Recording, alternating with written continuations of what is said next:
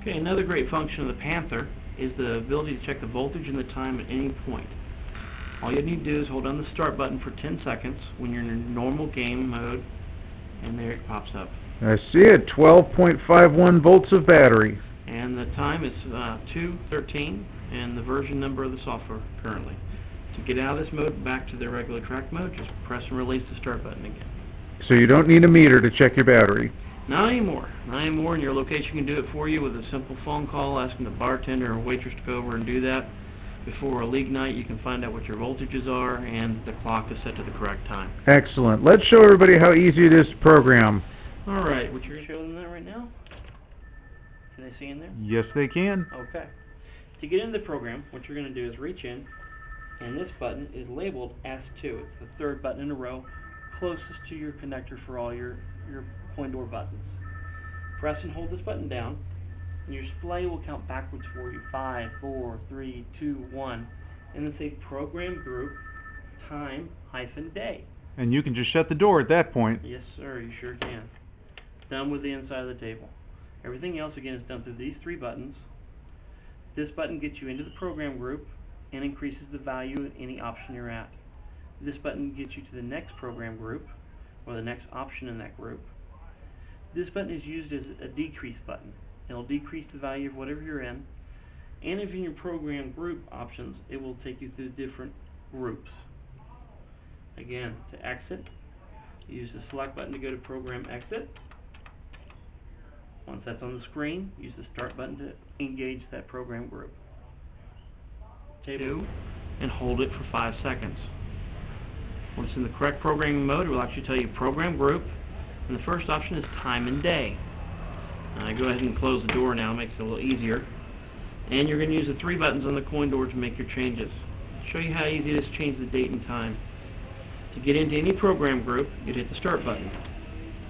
Okay, the first thing that comes up is hours. That's 14 hours, so that's military time, correct? That is military time.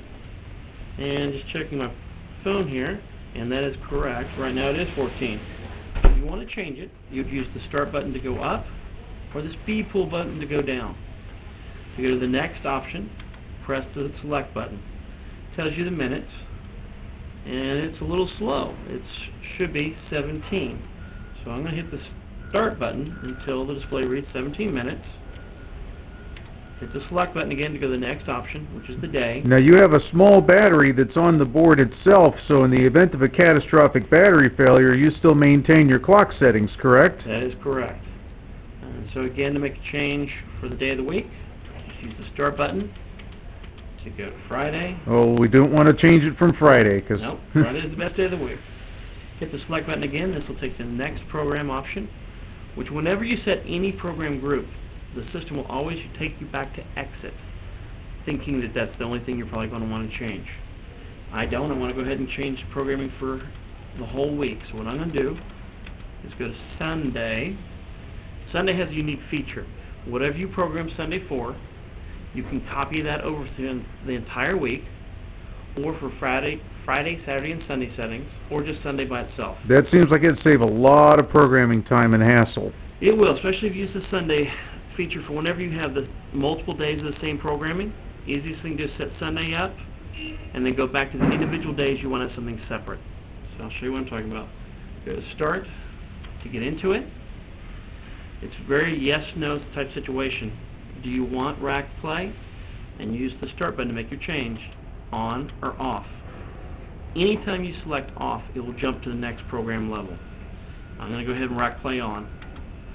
Do you want to charge $2 a game, more or less? If you want less, again use the speed pull button to go down in price. Use the start button to go up in price. Okay, we've already set our normal game cost. The next option is to be credit level 1. And what this means is when they put more money, a certain amount that you set, into the table, they can get a bonus. Bonus amount of rack, for example. So if you want this on, you leave it on. Again, you can turn it off by pressing the start button. Our base amount is $5. We would like them to put more $5 bills into the pool table. Easier to count, and the longer they're going to be at the table. So they get a bargain, and whoever's collecting gets to take bigger bills in. Everybody wins. Alright, so selected that amount, and again, you can change that amount by using the start button or the speed pool button to go to the next option, which is going to be the number of games you issue for that $5 bill. Now, if you notice, we're charging $2 a game, but we want to give them 5 games for $5, so it's half price at this scenario. Again, if you want to change the amount of games, start button goes up, speed pool goes down. The next option is a second credit level. You have a total of 3 credit levels. We base it as $5, $10, and $20. If you want to turn it on, turn it on. If you want to leave it off in this scenario, we're going to leave it off to jump to the next option, which is factory settings time play off. We found in most locations that it's easier for the players to have time play off. All they do basically with time play off is put their money in and push the start button and get their balls.